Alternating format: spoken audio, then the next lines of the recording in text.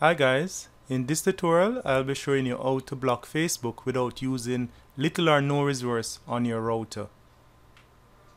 So you need to go to IP, firewall, and we're going to create a layer 7 protocol regex. So we're going to create a new one called Facebook, and this is the regex code for detecting Facebook. This code can be found on my website. I'll put a link in the description of this video so you can get the code. So we're going to click OK. Next, we're going to go to Mongo, and we're going to create a new Mongo rule. So we're going to use pre-route protocol TCP. We're going to go around to advanced layer 7. We're going to make sure you select Facebook. You can, if you have a specific client or clients on your network that you want to block, you can have a client list. So like have an address list for clients. These are all the clients on the network. Or you could actually go to general and put in the source IP address for the client that you want to block. Or you can leave it blank and it will block all Facebook for the entire network. So in this tutorial we're just going to do it for the entire network. Click action, and then we're going to select mark connection, and we're going to call this connection Facebook. Oh, that's so much zero. Facebook _con. I'm going to put a comment on this, call it Facebook connection. Okay. Pass through, can allow the traffic to pass through if we are doing like queuing. So if we are setting up rules where we might be doing some queuing and all of that in some other rules, we can allow it to pass through. So I'll leave it as pass through for now.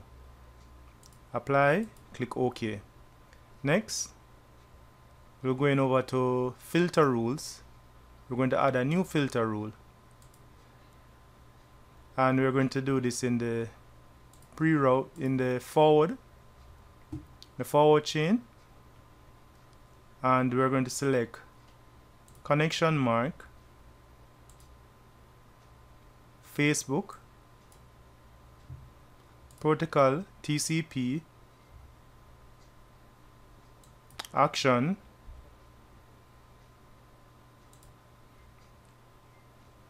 and we're going to select reject. Next we're going to choose TCP reset. So I've seen a lot of persons using drop. Drop is very inefficient because what it does is that each packet that is sent to Facebook, it keep on dropping it, and what happens is that the browser automatically retransmit that packet. So it keep on dropping the packets and the browser keep on retransmit it. So that is a very inefficient way to block it. So we're going to use a reject action, and then we're going to select TCP reset. And what TCP reset does is that it sends a reset packet back to the browser, and the browser automatically drop the connection to that URL. So click up, I'm going to put a comment on this and say block Facebook. Click OK. Alright, so we've seen some traffic on this. I'm going to do a test now.